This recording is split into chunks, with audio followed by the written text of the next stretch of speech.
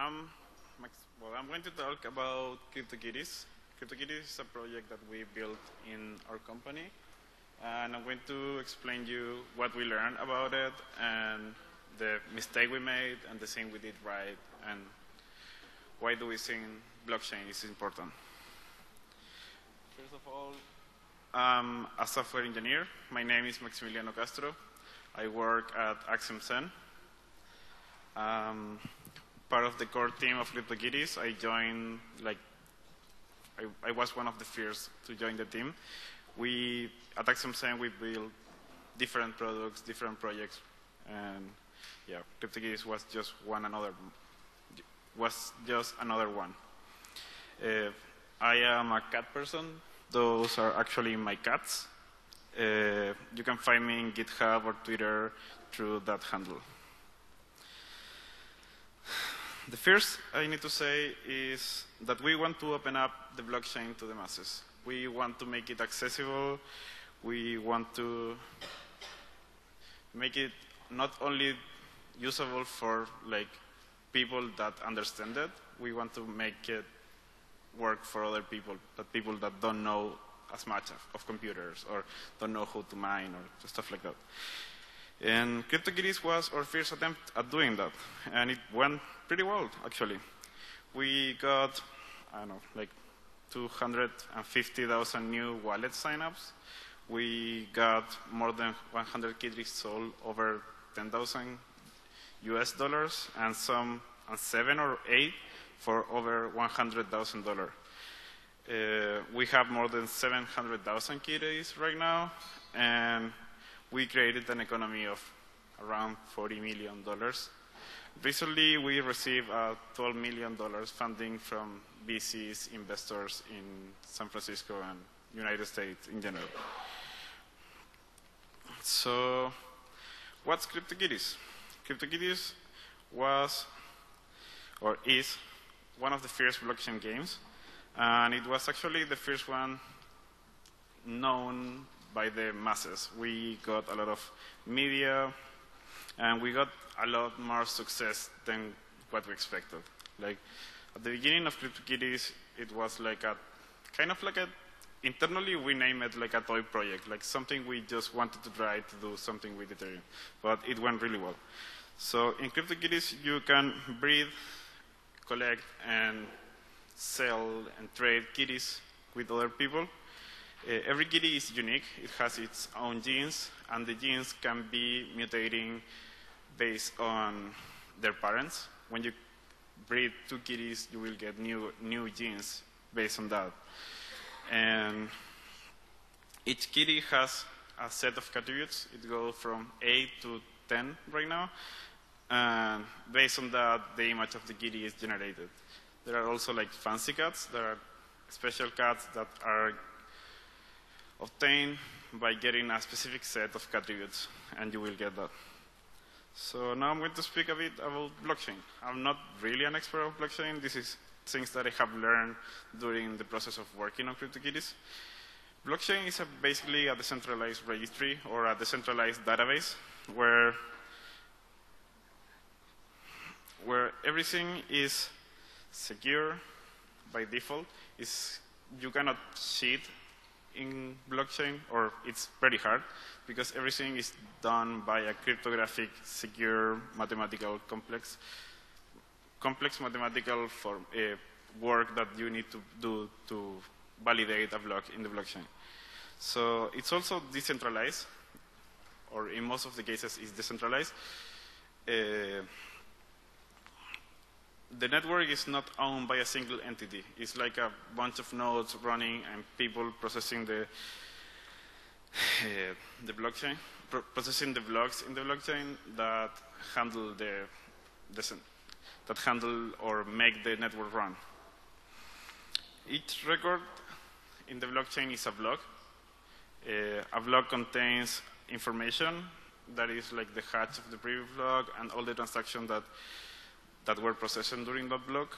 And everything worked through a trustless system where basically you don't have to trust in the people that are in the network, because to validate something, you have to do a proof of work, which is the algorithm of consensus that Ethereum uses in this case. So, yeah. All the users have to have keys, private and public keys. Every transaction is signed by a private key that can be later verified. And, well, as I mentioned before, it's a network of nodes. And a block is processed and accepted. Every time a block is processed and accepted, the miner that process that block gets a reward. In this case, is I think at this moment with Ethereum is 5 Ether, which is like the currency of Ether. The problem with this is that many miners can be trying to process different blocks, and to work on that, it can create forks or different the network can go in different directions. So to handle this, there is a protocol that is called the Ghost protocol that simply it picks the path with most work done. That's pretty much what they do.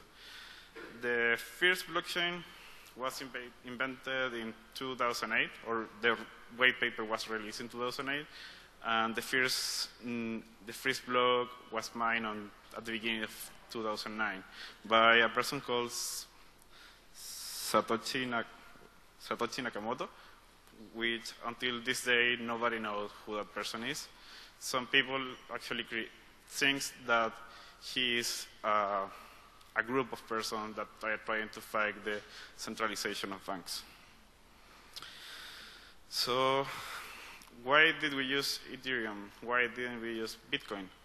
Bitcoin only supports a limited set of transactions, and it's mostly about currency and payment. Like you can trade Bitcoin, you can send Bitcoin, you can buy Bitcoins, but you cannot do so much else. Like it's limited what you can do. In the case of Ethereum, which is right now the second largest blockchain, there are like several blockchains running right now. It supports smart contracts, which has its own language. It's called Solidity, and it's pretty similar to JavaScript, kind of, but with types. It's similar. It looks a bit like TypeScript. I don't know if someone knows it. The good thing about smart contracts is that you can define rules about what you want to do with your code, or you can like trigger actions with an input and get an output that can modify the state of the blockchain. The results of the blockchain the result of the smart contract are stored in the blockchain forever. It doesn't change, so you can see the same transaction 10 years from now, well, probably, and you can see what happened with that specific action. And also, it's decentralized. We don't have control of the code. Like someone can just use a smart contract however they see fit. So what's the difference between decentralized and centralized? A centralized app or a centralized service is something that is controlled by a single entity. In this case, for example, I don't know, Facebook is controlled by Facebook company, or all the games like, I don't know, World of Warcraft or Titanfall, whatever. If they shut down the game, you lose everything, and the game disappears. There is no way to keep playing that. Well, WoW actually yes, because there are like some, well, doesn't matter. And also, there are like centralized blockchain, which one is Ripple. Is the blockchain is controlled by a single entity, and so is the currency they have. But on the centralized network, no single entity has control. There is like miners can process, but miners could sabotage or something, but they will need like more than 50% of the miners to do that, and it will be super hard to do it at this moment, the way it is built. So we think something is really cool about blockchain is that you can implement collectibles, especially with a smart contract. And collectibles could be good for, especially for gaming. That's something I'm going to talk later on this talk, because you can prove that you are the owner of an asset in the a digital asset in the blockchain. So each token can be unique, an item, or I don't know, a skin or something like that can be stored in the blockchain. So it will be a huge opportunity for gaming in game items. One of the source of inspiration for us in CryptoKitties was CryptoPunks. It's another collectible kind of game, but the difference is that you cannot, when they release the contract, they have a limited amount of punks that you can buy, and you can trade and sell it afterward, but you cannot create more afterwards. Like, that's all you can get. It's loosely based in one standard is called ERC20. ERC20 is a standard of fungible tokens that is pretty much like a coin or money is a fungible, because you don't get to know what's the difference between one coin and the other. Like, one Bitcoin is the same as other Bitcoins, so you don't know which specific Bitcoin you use. Yeah, that's the main difference.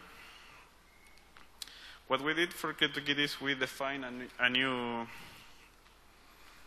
standard, and this was drafted by our technical architect called Dieter Tierley, and where we wanted to do, like, each token in the smart contract has to be unique, has to be its own ID, it was easily identifiable, and you can know who is the owner.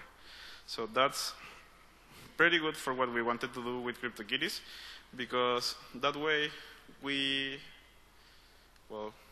can simulate rarity and scarcity. So I don't know, it's for like collectibles in this case.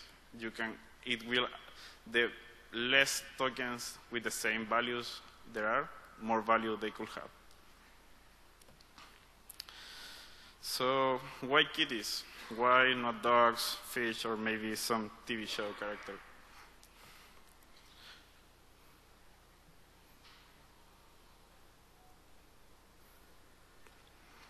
What are you doing there? Well, kitties own the internet.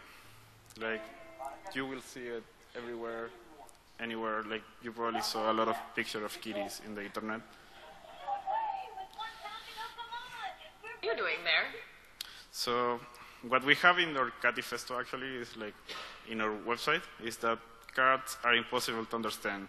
They ambassadors for files, memes, and, well, Facebook pages.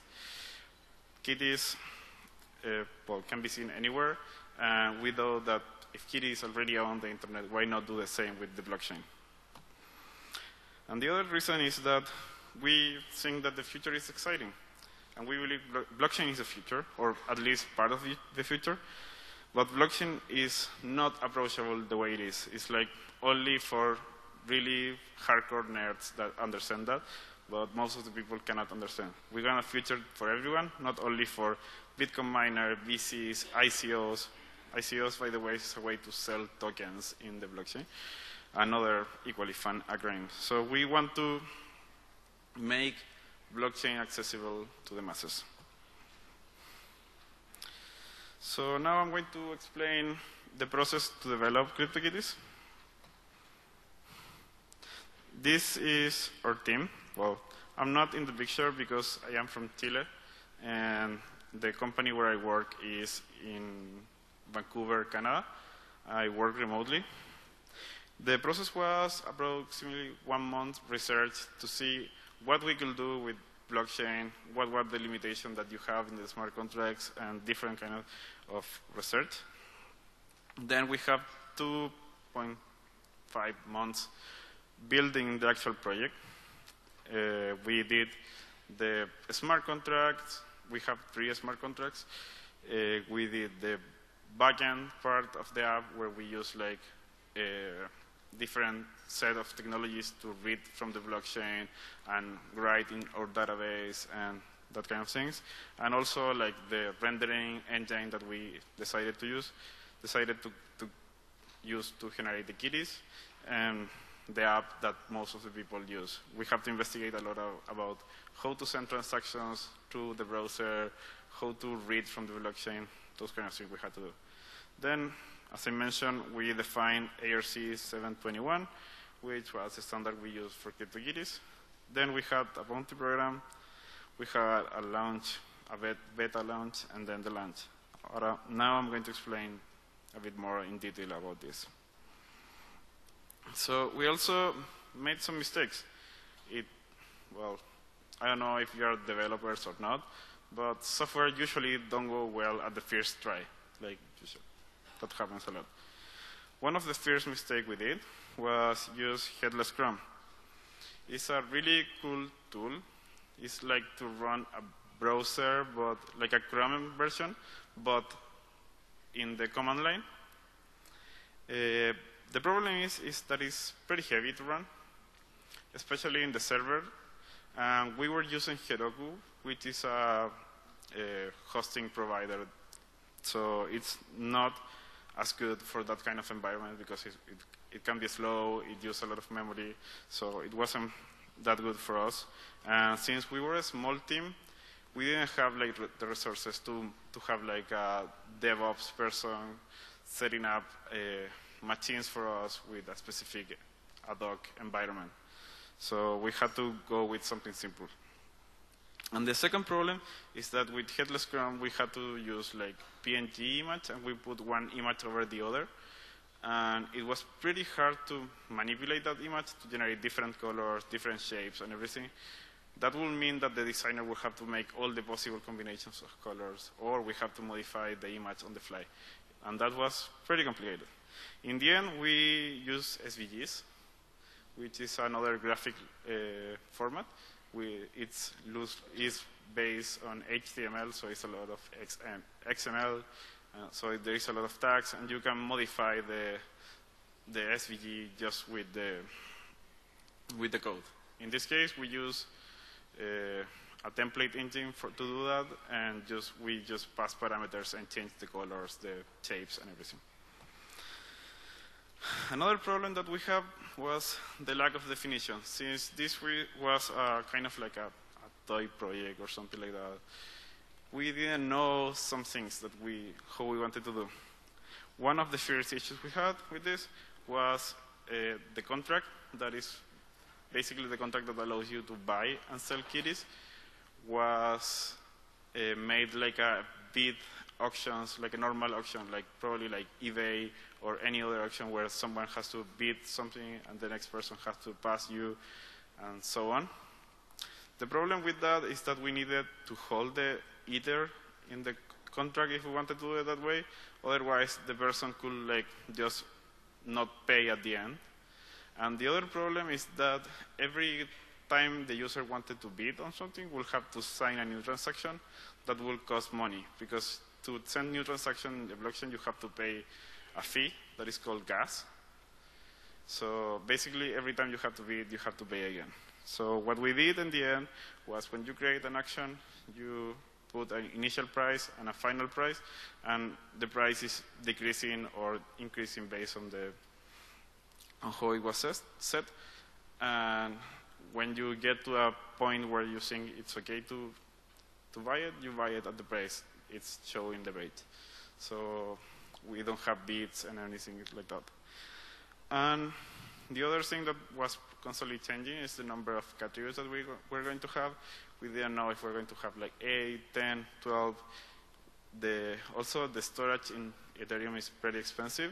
So we were thinking of using like an int of 512 bits instead of like 256.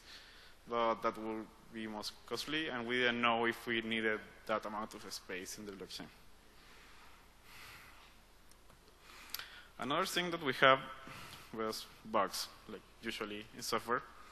We had to delay our release more than once because we didn't have everything ready for the time we wanted to release it. We wanted to release it on November 10, but we weren't ready for that. So it was pretty bad because the community was excited to do it, to release it, and we had like a big wait list of people waiting to play the game. But in the end, we had to release on 28. And that's another lesson that we learned. Never promise like dates so fixed unless you're pretty sure that you're going to be able to release at that date. Another thing we had is that we have a bug in the contract. It was a pretty big bug. We had to launch the contract again in the blockchain. And that means that we need to kill all the cats that existed in the pre-beta version that we were playing. We had like internal version with some testers and the people in the company. And we had to like start over and kill all the kitties and, well, basically start again. And why we had to do that? So we don't have to fix it later, because otherwise it would have been super expensive to pass all the kitties from one contract to the other. But we also did things right. Not everything was bad. Not everything was that complicated. We released like a first version of our site, like a landing page for announcing that we were participating on Eat Waterloo, which is a hackathon. It was like a waiting list, and that worked really well. And then we went to Eat Waterloo. Hackathon oriented to Ethereum, and it was focused on creating new use cases for the network. So in Eat Waterloo, besides working on CryptoKitties, the team that went there built an MVP of analytics on the blockchain. It was a pretty simple product where we were ready. Sorry. It was a pretty simple product where we built some graph and we read from the blockchain and some from the events on the blockchain to show how a contract was behaving. Also, we did some play tests with the user, with the people that were participating in the hackathon. People breed a lot of cat. I don't remember exactly the number. We were using the test network of Ethereum, so they didn't have to pay anything to play. And they give us a lot of feedback. And we did also like a contest to give some Ether and access to the game when we actually launch for the people that breed a specific kitty. This user was actually, well, with this, we get a wait list for our site for our launch. And also, this user continued to helping us when we launched the Bounty program. The Bounty program was something we did before the release for bugs in the smart contract, since changing the smart contract is pretty expensive and pretty complicated. We decided to do a Bounty program, releasing the source of our code and making people that was pretty familiar or experienced with Solidity to check it and finding bugs.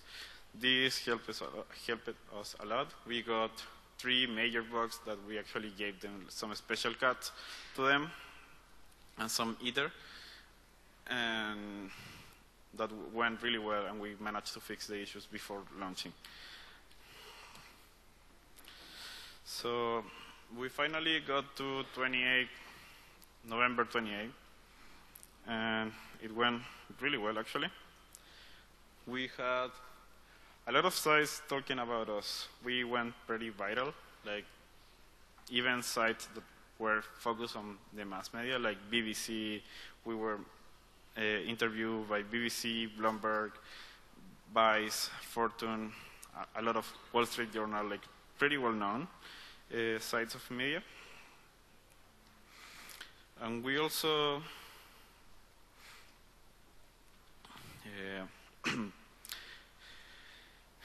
we kept getting cover, and people still talking about us. Actually, when we had the fundings, we had a lot of interviews and stuff like that.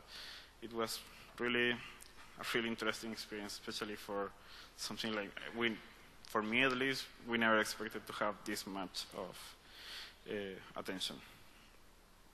Another cool thing was this kitty was sold. This is the #1 kitty, and it was sold for more than $100,000 at the moment. I don't know how much that will be worth in Ether, but yeah, it was a lot. and that person still has the kitty. Like, I don't know, he's keeping it just because he wanted, probably. So when we release, we have like 4 days of beta, and we actually went to, in those days of beta, we were one of the top 3 most active Ethereum contracts in the first day of launching. Like, people were doing transactions like crazy. As I mentioned, kitty number 1 was adopted. And just in December, we have like $50 million in transactions, like people buying and breeding kitties. But we also learned some lessons and something that you need to know about it. One of the good things is that our marketing team did really well.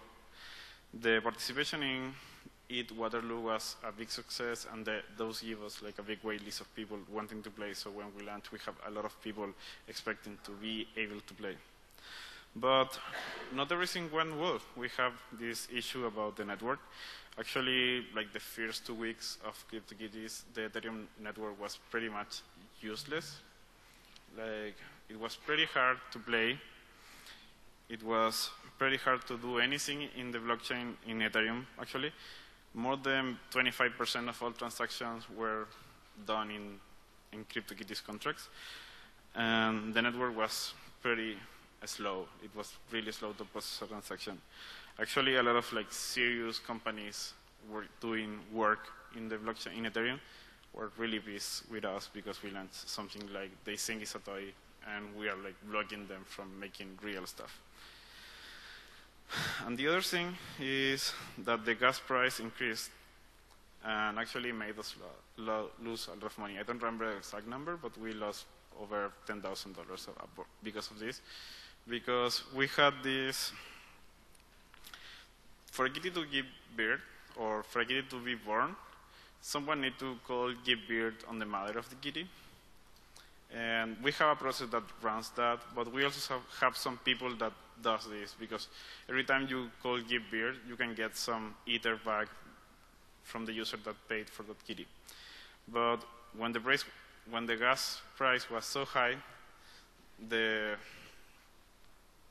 profit they were made was actually negative, so they were losing money every time a kitty was born. So they decided to stop doing it. But we wanted to keep doing it because we needed to keep the kitties giving birth. So we actually had to pay the extra fee and lose some money. In the end, we have to like increase the price. We had to increase the price, and which was also like a bad thing for us because people were not happy of having to pay like 10 more times of what they pay already for breeding a kitty.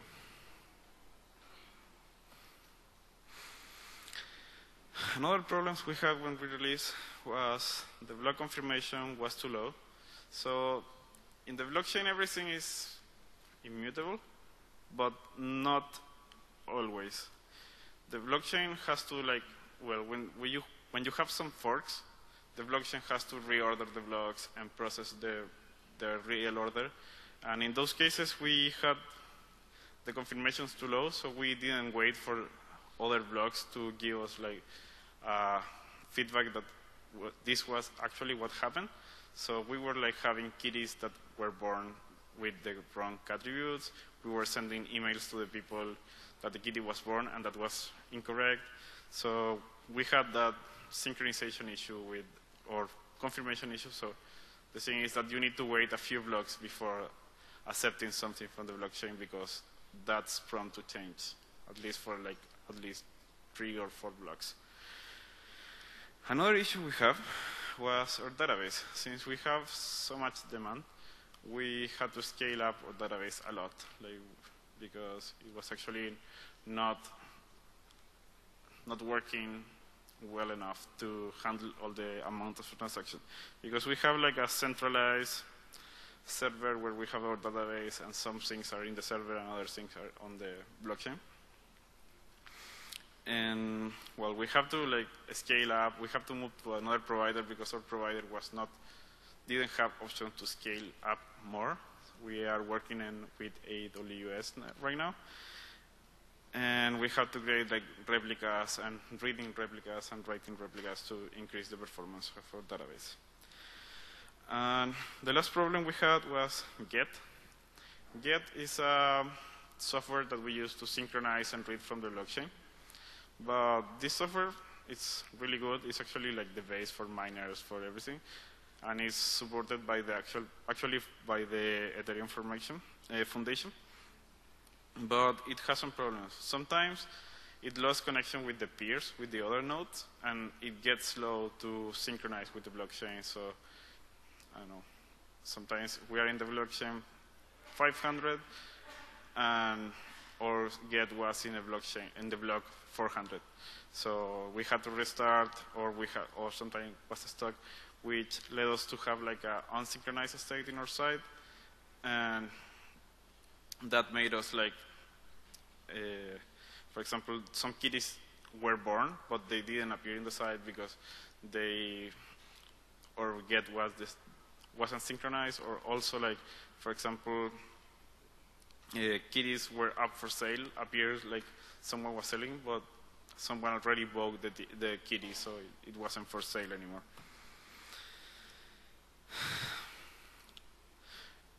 After we launched, some people started like building stuff or building a community around us.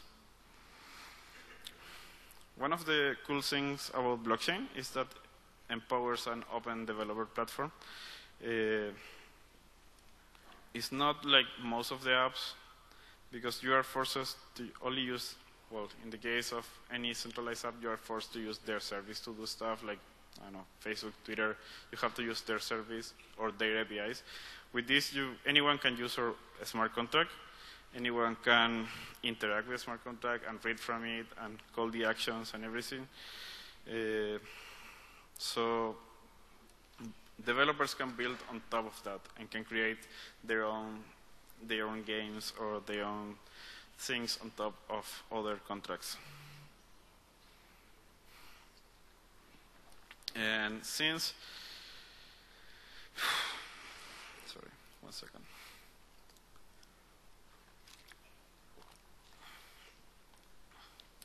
Well, people can collaborate and do things with the blockchain without knowing each other, because the smart contract is there. They can read the rules, and that's it.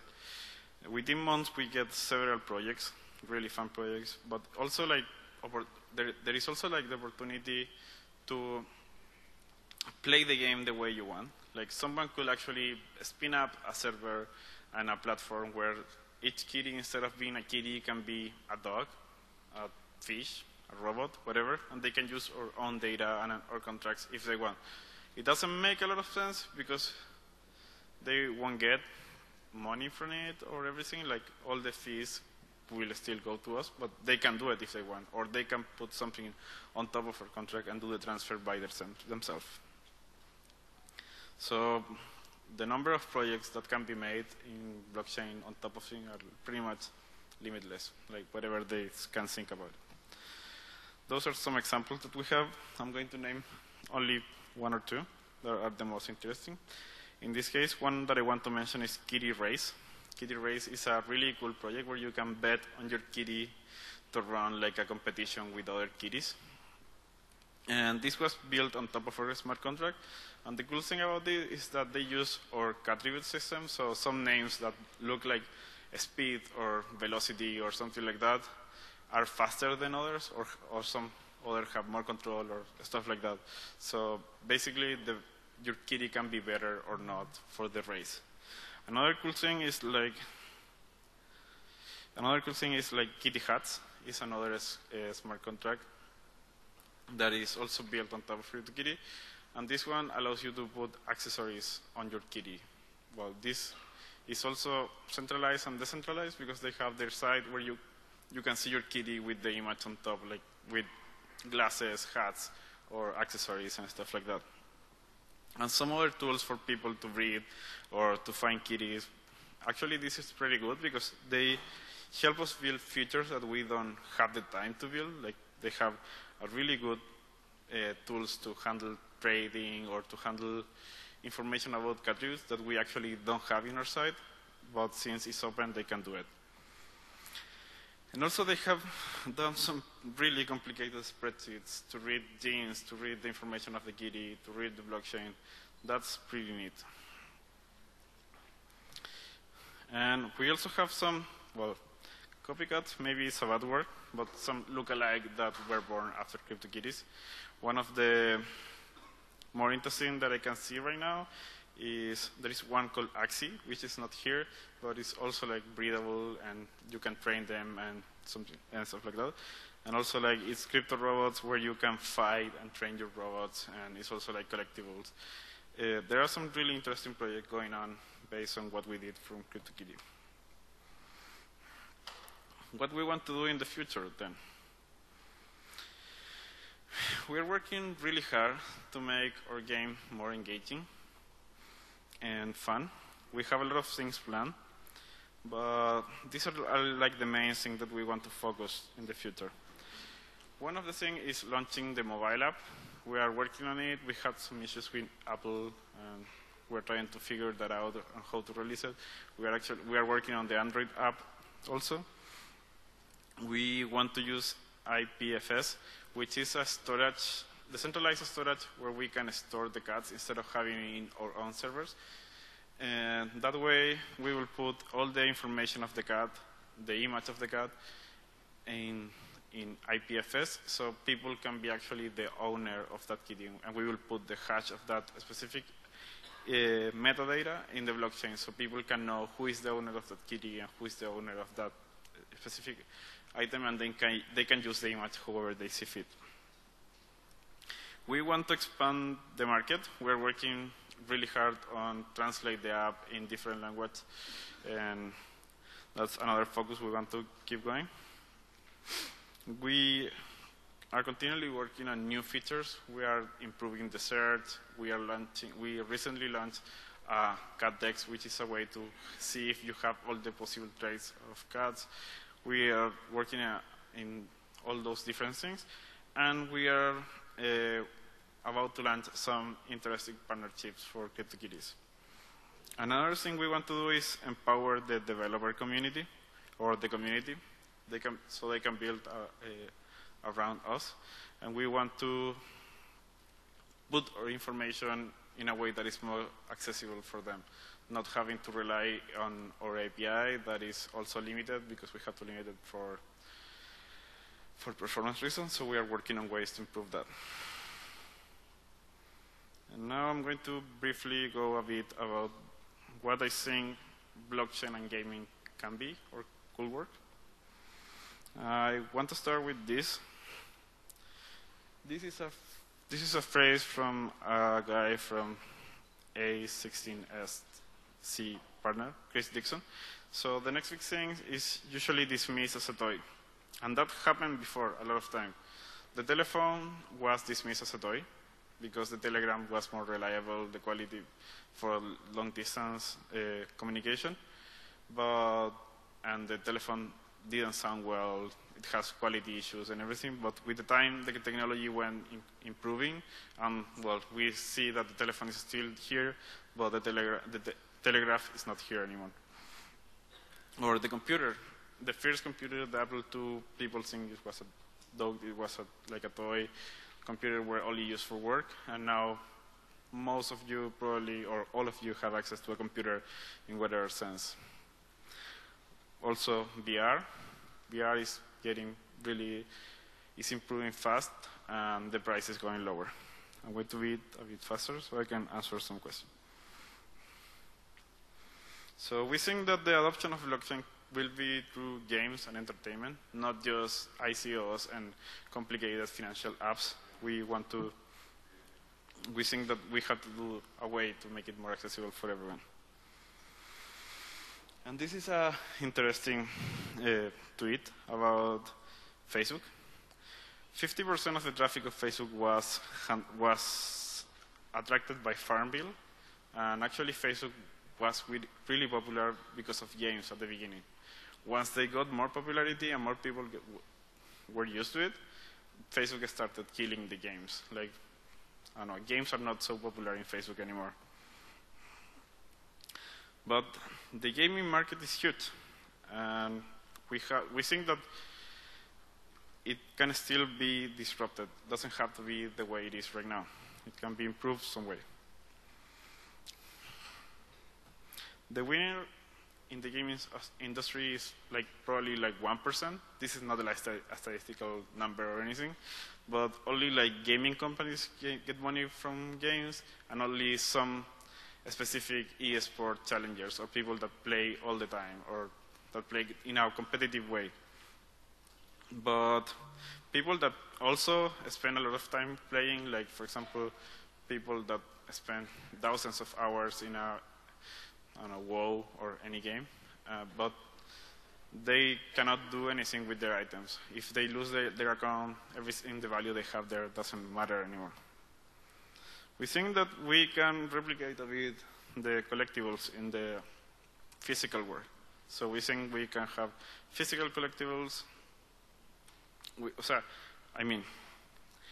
In physical collectibles, the ownership is real, and there is a scarcity. There are some items that don't print anymore. For example, this card of Magic doesn't exist anymore. You have to buy one of that already existed, or this coin in this case.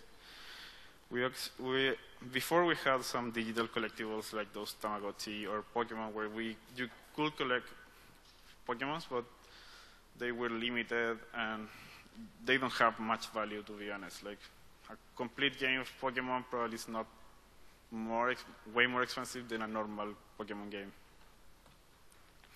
And we also have web-based or game collectibles. These are really old games, but these also apply to games right now. A lot of games right now are having loot box, skins, and stuff like that you can get, but there is no way to get a profit of that, unless, well, except in probably some different cases. But once you stop playing the game, all the things you have doesn't have more value anymore.